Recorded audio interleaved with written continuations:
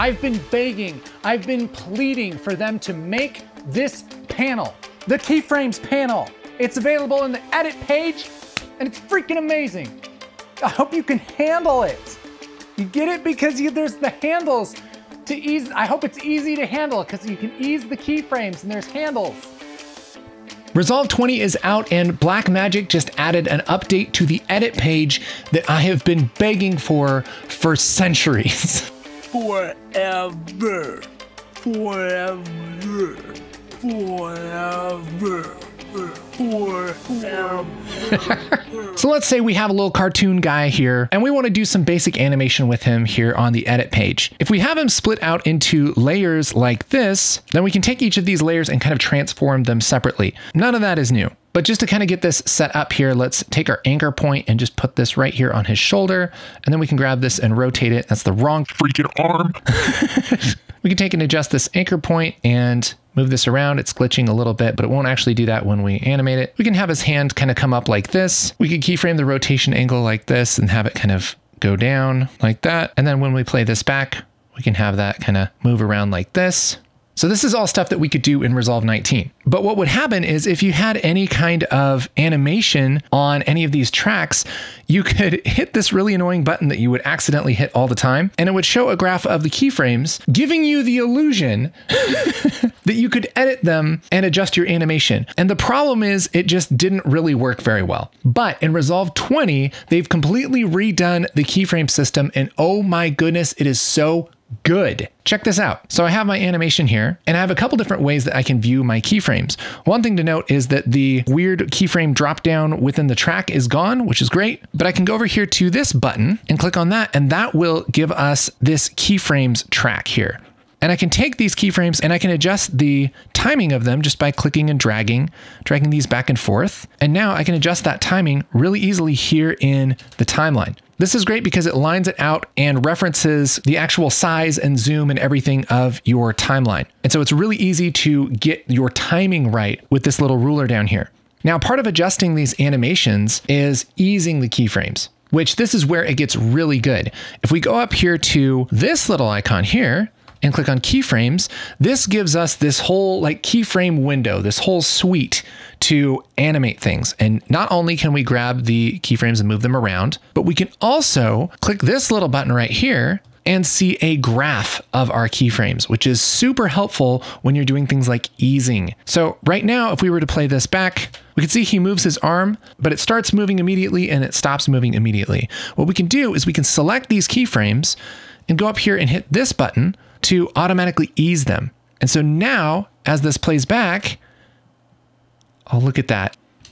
It's just a much nicer movement. It speeds up and then slows down before it stops. Oh, and you can select any of these and you can adjust the timing and the handles and everything just like you would expect to be able to do. You can add keyframes on this and adjust things and move them around.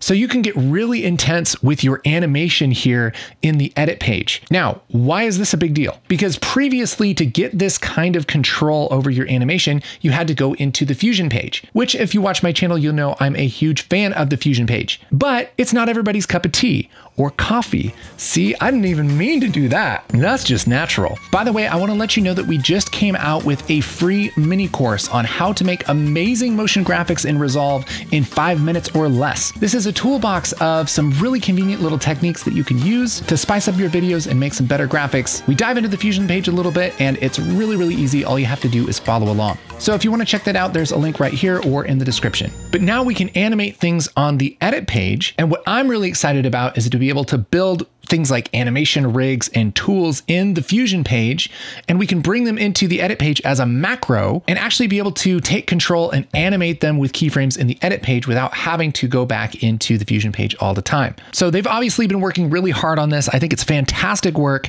I'm really excited to be able to adjust animations here right on the edit page. It's still a little bit buggy. We are in public beta, but dang, it's just going to get better from here. And I'm so excited to see all the cool stuff that we can do with this. So I'm just going to kind of reset everything here and let's just go through and animate this real quick and just see how it goes.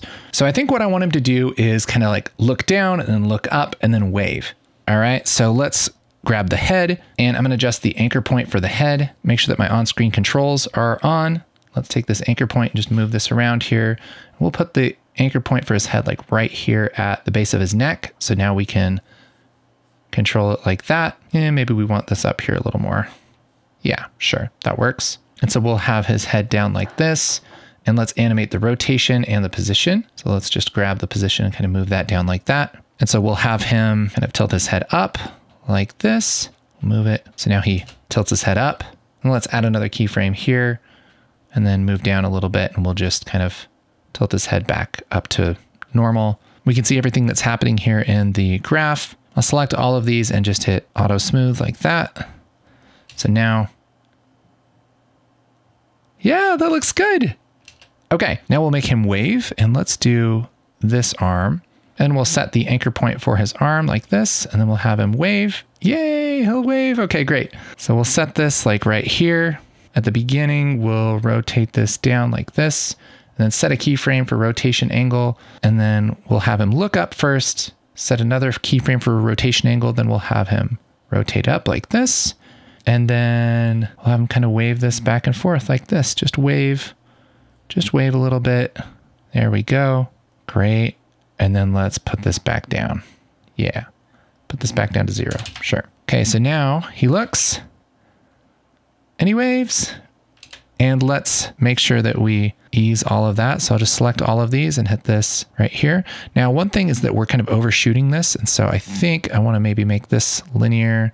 Let's just zoom it out. There we go. We'll just make that flat like this. We have a lot of control over these keyframes here, and I love that. We'll just make sure these are nice and flat like this. One thing I'd like to see is kind of what they have in Fusion, which is you can just flatten them, but it looks like we only have like smooth. So now comes up and yeah, he waves. That's so great.